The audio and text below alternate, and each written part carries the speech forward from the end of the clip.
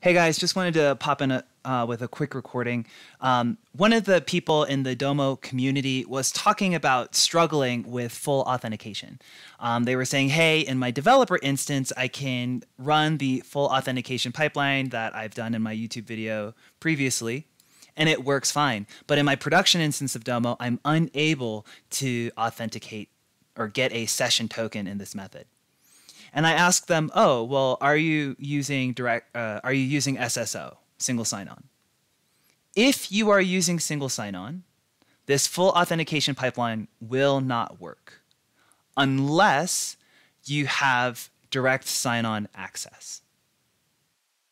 Let me say that again. If you're using SSO, you cannot use this full auth method unless your account has direct sign-on access in Domo. And all of this would be configured here under admin. Where's SSO? SSO. And then if this were configured at the top, there would be a button for direct sign-on list. Your account has to be on the direct sign-on list in order to use full auth, because you have to be able to manage credentials inside of Domo, which is, of course, what single sign-on tries to avoid. So what's your alternative? Your alternative is to create an access token. So what you would do is you go here, go ahead and generate an access token. You set it for yourself or whichever user needs to be able to hit these private APIs. You're going to set an expiration date and generate your token. The text in red says it all. Write it down because you're never going to see this again. Okay. So now I can come back into my Python script here, and I could add a variable.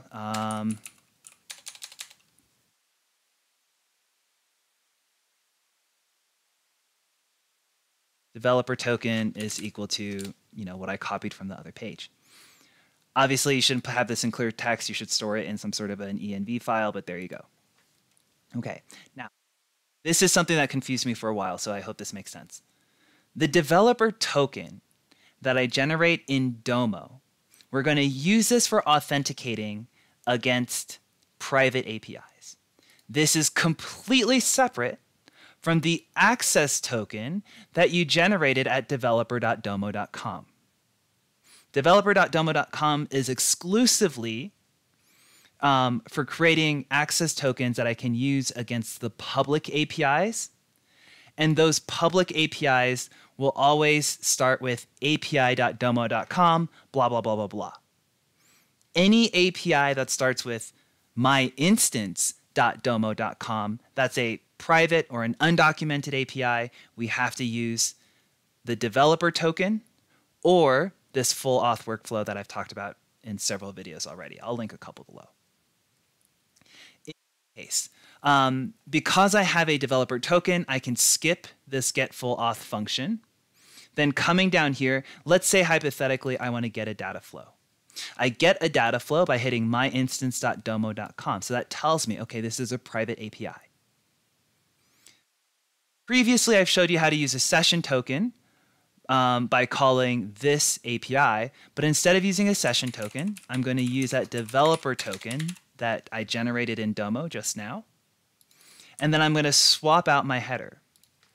So instead of using xdomo authentication, I'm going to use xdomo developer token. And I'll pass in developer token. That's pretty much it. If I run my data flow, nope, in this call, I shouldn't call session token. I should be passing my developer token, my bad. Okay. And so I get a response. Right?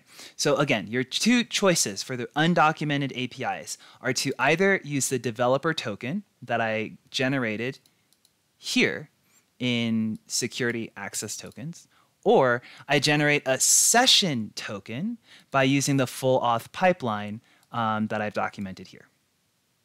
I hope that helps. If you have any questions, hit me up in the Slack user group. Find me on Data Crew. Links in the description below, all the things. Y'all have a good one.